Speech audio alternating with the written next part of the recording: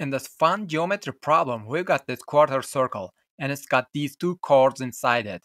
And this chord AB has a length of 4 times root 2, and this chord BC has a length of 2. And we need to find the area of this big quadrilateral region. So if you want to try this on your own, now is the time to pause the video, because I'm starting to solve it right now. We know that this shape is a quarter circle, which means this angle down here must be a right angle, and this whole arc has to be 90 degrees too. Now let's take this entire diagram and move it up here so that we can complete this circle like this. And since a full circle is always 360 degrees, it is clear that this blue arc here must be 270 degrees. Now between these two chords we have this angle alpha.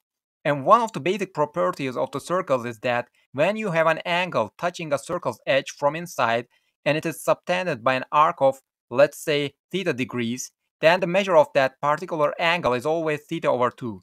And that's exactly what we have here. This blue arc is 270 degrees, and this angle alpha is subtended by that arc. So we can conclude that alpha is 270 over 2, which equals 135. Now we can go back to our original image. We'll draw this green line here to create this purple triangle.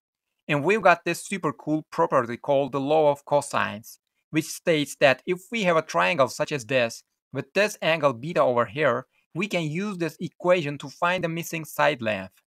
Now, in our purple triangle, this 135-degree angle corresponds to angle beta. So let's put cosine 135 over here. And we also know these two side lengths.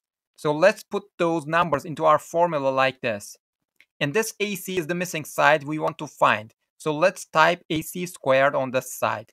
Now, cosine 135 has a fixed value, which is minus root 2 over 2. And I'm gonna do all this maths for you. And you know, I heard some people complain that they don't know what to teach their children because they don't know which skills will survive the rise of the artificial intelligence. Well, I think the number one skill we need to teach our children will always be maths. That's why I'm going to let my son do a part of this problem in a minute. And so AC turns out to be 2 times root 13. So let's put that number here, and let this r stand for the radius of the quarter circle. And this distance is r2. And now my son will help find r. Are you ready, son? Yes, the triangle AOC is a right triangle, and it's an isosceles triangle too. And in an isosceles right triangle, if the legs are x, the hypotenuse is always root 2 times x. Let's turn these x's into r's. And in the triangle AOC, the hypotenuse is 2 times root 13. So we can write down this equation. Root 2 times r equals 2 times root 13.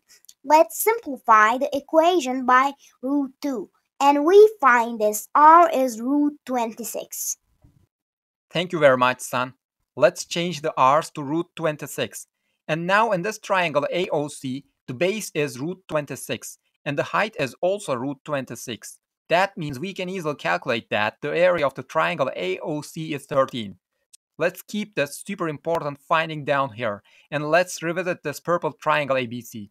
We'll find this triangle's area by using the sine rule for the area, and according to the sine rule, if we know the measure of a particular angle in a triangle and the length of the two adjacent sides, this formula can tell us the triangle's area.